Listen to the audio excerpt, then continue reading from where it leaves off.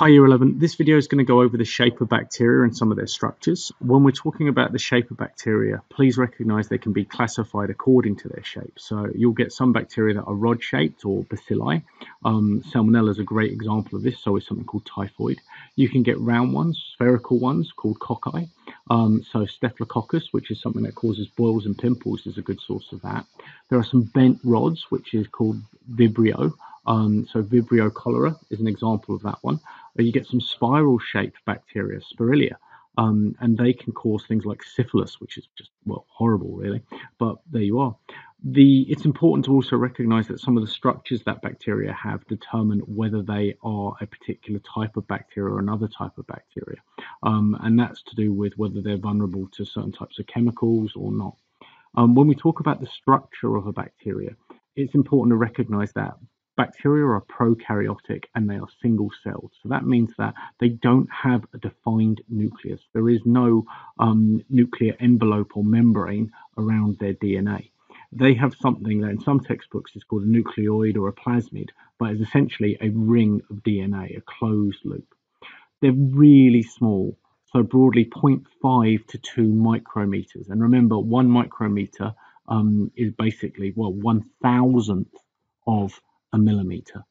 The other thing you need to be getting from that in terms of their size is around the outside of them, they have this slime capsule, and that slime capsule is what it sounds like. It's a layer of basically slime, of chemicals that they make to provide them with protection against the environment. They don't have skin, they don't have hair, they don't have a tough hide or thick cellular material that other more complicated life forms like plants would have.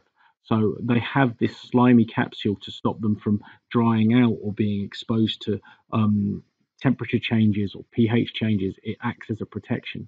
They also have a cell wall, and that cell wall gives them a protection from basically the environment again, and it gives them a support. It also is a way that they can stop themselves from swelling or bursting if they move into an environment that's too extreme for them, if it's too salty or it's too dilute. The plasma membrane underneath that cell wall, the cell membrane that is there, controls what can get in and what can get out. And they'll also have in some species, a flagellum, which is a tail, for want of a better term. It's not a tail like a cat has a tail, it's more of a thread, and it pokes out from the cell wall. And what it allows it to do is to move from one place to another place. Those structures are critical to a bacteria being able to do what it does, which is effectively to be a phenomenal jack of all trades, an organism that can basically do all the things in one cell that many other organisms will basically have thousands of cells to do. It won't necessarily do any of those one things better than the other, but when you are a one-celled organism, you live in the environment, you have to have a way of responding to that environment and meeting the challenges that it gives you.